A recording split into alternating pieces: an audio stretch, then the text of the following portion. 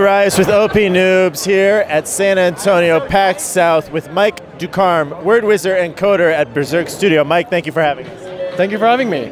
Oops, fist bump. Fist bump. No germs. No it's a very germs. crowded convention. It is terrible here. When did you get here?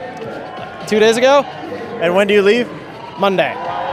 It's a long time. Oh, Jesus Christ. All right. Well, you've got a big crowd here, too. I mean, we can pan, we can see the audience. It seems to be picking up. So just shapes and beats. Tell us more about the game. Well, it's a game about shapes, and it's also a game about beats. What the heck? Oh. And music.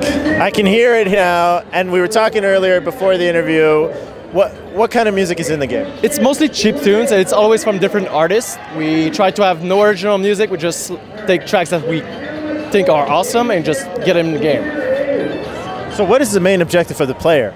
The goal is to survive. It's basically like, it's a life simulator basically. You try to survive through the tracks, and you're playing as 4 players, and you're trying just to avoid all the beats and make it to the end. How long has the game been in development? Off and on for the past 4 years. We've been around for a long time with this game, and it's almost done. We're just that. We're just almost done. Please no more. Were you involved with the project from the beginning? Yes.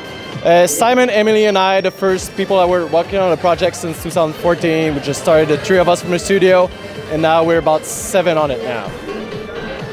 And so you're about to wrap it up.